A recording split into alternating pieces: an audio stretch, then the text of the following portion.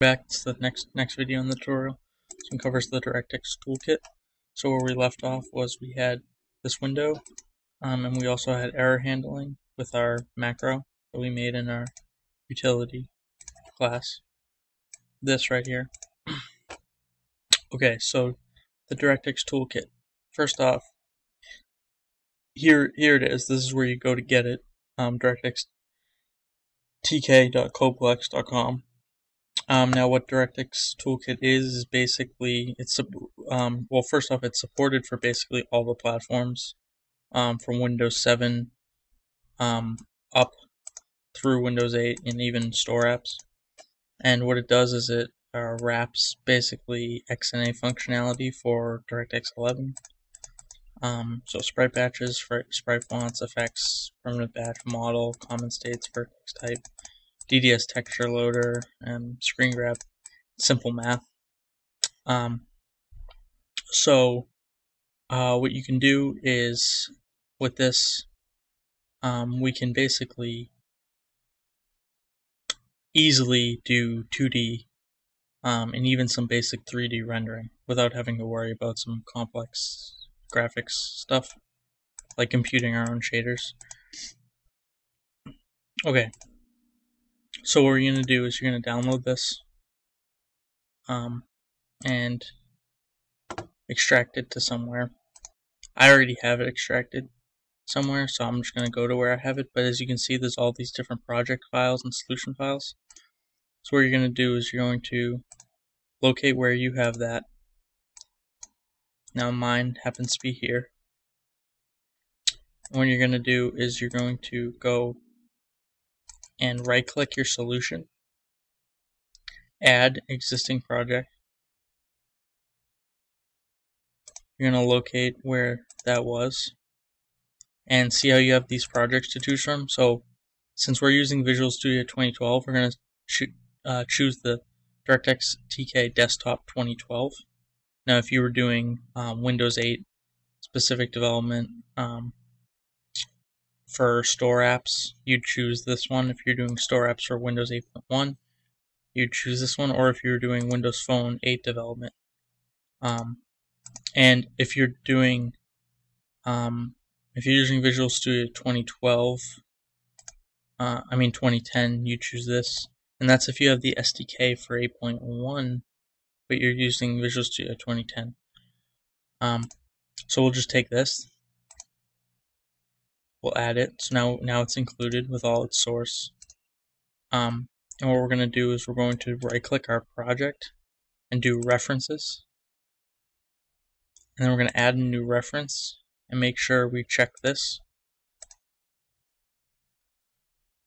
Okay, and then for the configuration properties, what we're going to do is we're going to go to C++ directories, and we're going to edit the include, and we're going to go navigate to the include right here folder for the DirectX Toolkit, and now it should be included fine. So to test this, we're going to go in WinMain. We're going to try and include Sprite Batch. So clearly it notices that we have it, and we're going to make ourselves a Sprite Batch object. So we're going to include another thing above these two. We're going to include memory. Now what memory has in it is something called a unique pointer, and unique pointer are basically just smart pointers. A unique pointer, once it goes out of scope, it auto deletes itself. So, and we're going to pass it a Sprite Batch pointer, Sprite Batch.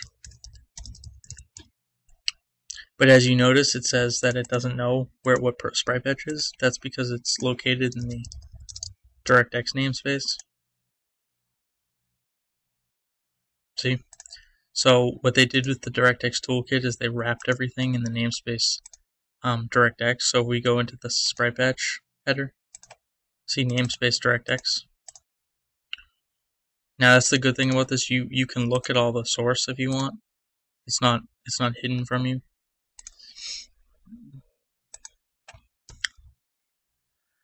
Now to set a unique pointers can't be set with just an equals. You can't just go like this. You can't just be sprite batch equals. You have to actually do dot reset. So you have to reset what is actually stored in the unique pointer. And what we're going to do is we're going to store a new DirectX sprite batch. And what this takes in, as you can see, it takes in a device context. That's where we're going to pass in our immediate context. And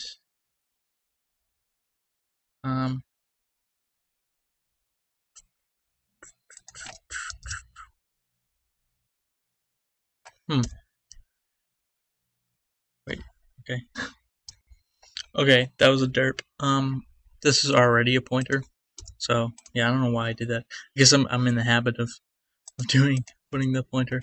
This actually counts as a pointer, so that's why it was giving us it was casting this as a pointer to a pointer when that's not what we want. We want just a pointer. Okay, so next, now that we have our sprite batch, if you've ever used XNA before, it's pretty simple. We just call on our sprite batch, we'd call begin and end, and then here's where you draw sprites and anything else. Draw sprites, fonts, etc. So that's what you do in between here. So let's draw a simple sprite. So to do this, what we basically need to do is, well, let's first see what it takes to draw. So we need a resource view, a shader resource view, and basically just a position, which would be an XM float or a vector2, which is stored in simple math. So first we need to get an image that we're going to render. So open up something like paint.net.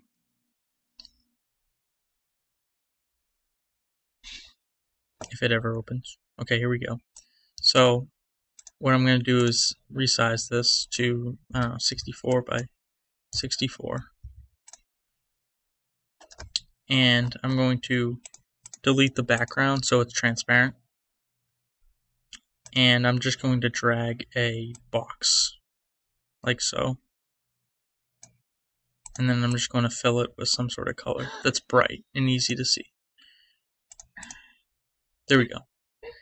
And what we're going to do is we're going to save this as a direct draw surface. And I'm going to save it, might as well save it right to our project folder. So go into tutorials, and we're just going to save it right here. I'm going to call it test. Save. Just hit OK right off the bat. Doesn't matter. So now that exists, so it should exist in our folder. So there's my DDS file, my direct draw surface.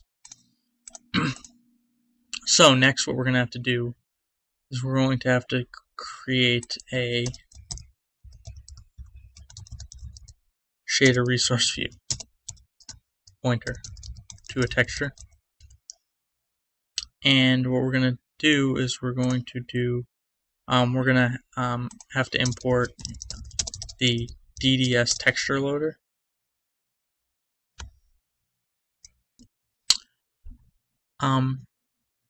So now that we have these two things right underneath here, so this we basically create sprite batch. Here we're going to rendering, and what we're going to do is we're going to call DirectX create DDS texture from file, Now again, this returns an H result, so we can actually wrap that. But first, we're going to have to pass in our device. So we're going to pass in the device. We're going to pass in the file name, so it's test.dds.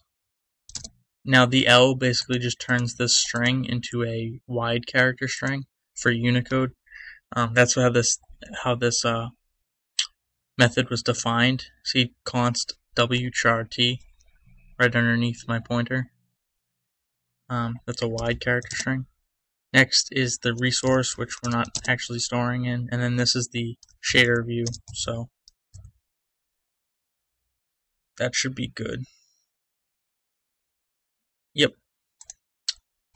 So now what should happen is if we go sprite patch draw, we can pass in our texture, and then we can pass in a position. But what we should do is we should include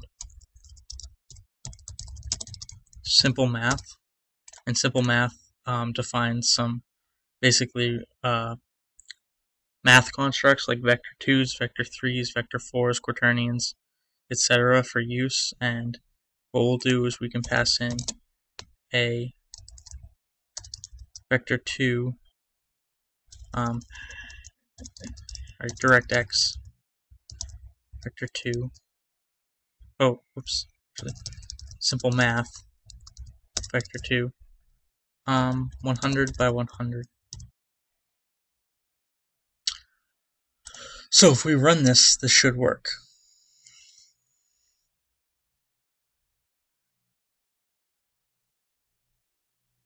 There we go. There's our image that we imported. It's the little cube that we made. It's more like a rectangle. Which is kind of weird because I'm pretty sure my canvas size was 64 by 64. That's strange. Oh, okay.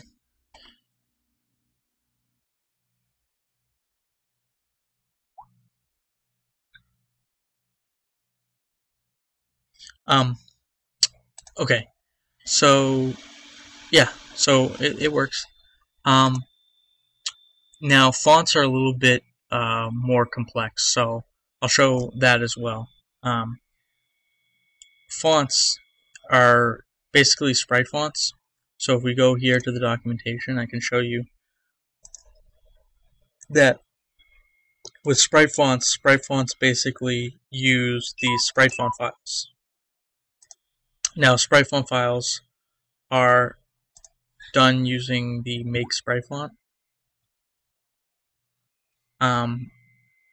This makes Sprite Font executable.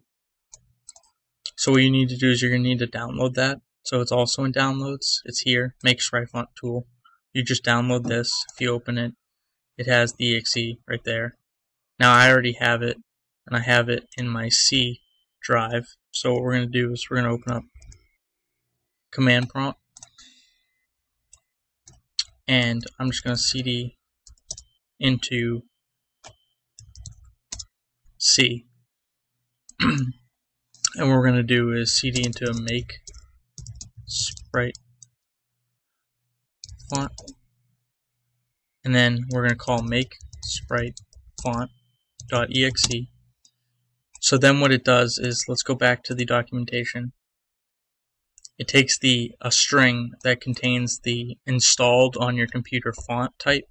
So the font needs to be installed. So I have one called Inconsolata, but you might want, actually, let's just use a standard one, like Arial. And then what you do is you declare the path. So let's say I want it to be in users at desktop, and I'm going to call it Arial.Sprite font, and then font size, we're going to set it to have 18, and if we run, what it should do is, you see, it says importing Arial. It crops the glyph borders and then packs glyphs into a sprite sheet and then pre-multiplies the alpha, and then it pops out the sprite font. So if I go to my desktop, or actually just go out here and close that, see this Arial sprite font file? So what I'm going to do is I'm going to take that, copy it. We're going to go back into the DirectX Toolkit. I'm just going to paste it right here. So now we have our test DDS and our sprite font file. So go back in here.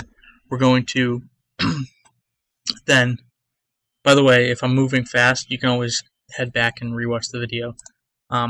This, by the way, is how you run executables. You have to run them from command prompt. So that's that. What we're going to do is we have to create a sprite font. So what I'm going to do is do std unique pointer. Now it doesn't know what sprite font is yet because we haven't imported it, so sharp include sprite font. So there it goes. Now we have a sprite font. Now, same thing, we have to create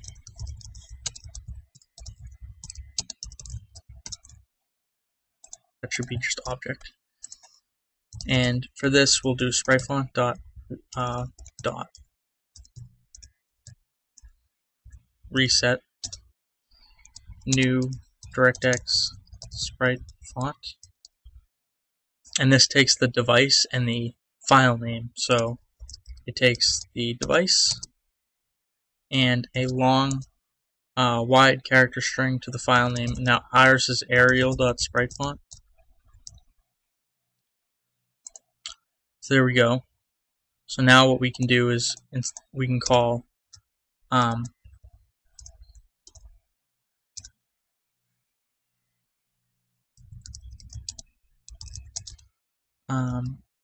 sprite font drawString. We pass in our sprite batch. So we have to actually pass in our sprite batch. Now to do this is you have to actually call get, because you can't just pass the unique pointer, you have to actually pass the pointer. Now get returns the pointer from the unique pointer. Then we can pass in a what we want to say. So let's just say hello world, and then a position, which we can just do DirectX simple math vector 2 300 by 300. Okay, so if we run this, it should display perfectly fine. There you go.